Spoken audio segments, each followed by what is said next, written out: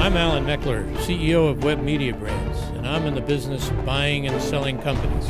Whether you're looking to dethrone Mark Zuckerberg or become the next Amazon, you've got to know how to sell yourself, because you're going to need money to fund your dream. And that's when you'll need to impress someone like me. Okay, BillGuard, antivirus for our bills, and won second place at TechCrunch Disrupt. Just secured $10 million in Series B financing. And we're going to meet Yaron Samid, serial entrepreneur. Let's go beat him. Yaron, great Alan, to meet you. Likewise. How do you protect and safeguard my credit card if I'm using your service? First of all, we're in the business of protecting your credit card, and what we do is we scour the web for people complaining about charges that also appear on yours.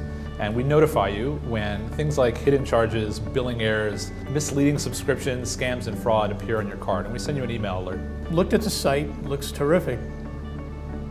There's no charge, so how are you making money? That's right. So we're we're adamant about keeping the service free for consumers because it is powered by consumers. The way BillGuard makes money is by offering our advanced card protection services to banks. So they are going to be integrating BillGuard as a service natively in their online and mobile banking.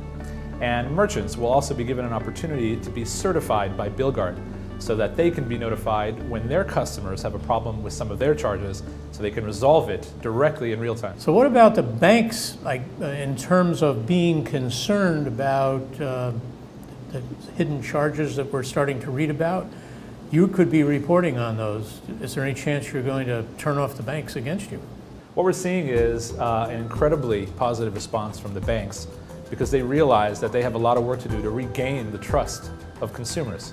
And so for them to be proactive and to unlock the value in the data that they already have of all these consumer complaints is going to help drive their engagement, their loyalty, and reduce costs. So here's my 2 cents. Obviously, you've got great funding, got great people behind you.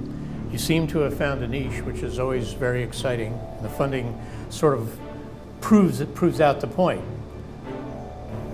So now you guys just have to execute because it seems like you're off to the races. Is BillGuard the next big thing? What do you think?